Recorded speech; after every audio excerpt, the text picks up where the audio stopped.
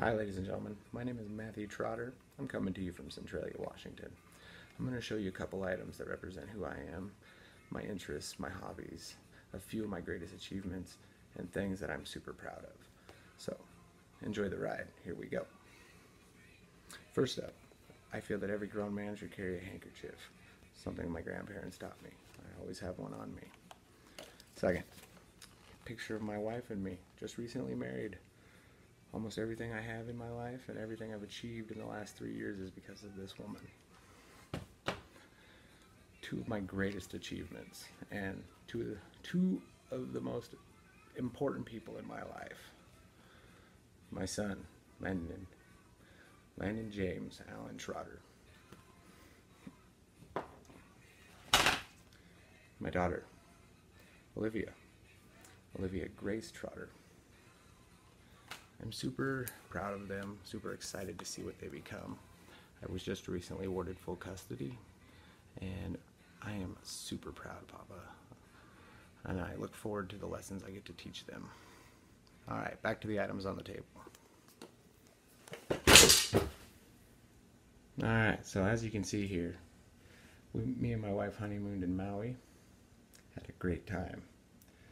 I am an avid bow hunter, super into archery. On the table, you got my Bowtech Boss. Over on the left right there, you got a Traxxas Stampede four-wheel drive pickup. It goes about 45 miles an hour. Did a little souping up to it. Love the thing. You can see my 3D archery target that I just recently finished building. It's supposed to be a doe. A few books that I really enjoy reading. My University of Kentucky cologne, that's what winters smell like, people. Adam's peanut butter, because it's a big part of my diet. I feel like these items show a little bit of who I am, a little bit what I represent. I can explain them a little more as well. The books, for example, I taught myself how to read in high school, so now that I'm fluently reading, I have a huge library. Love it. The RC cars, that was a way for me to bond with my father-in-law.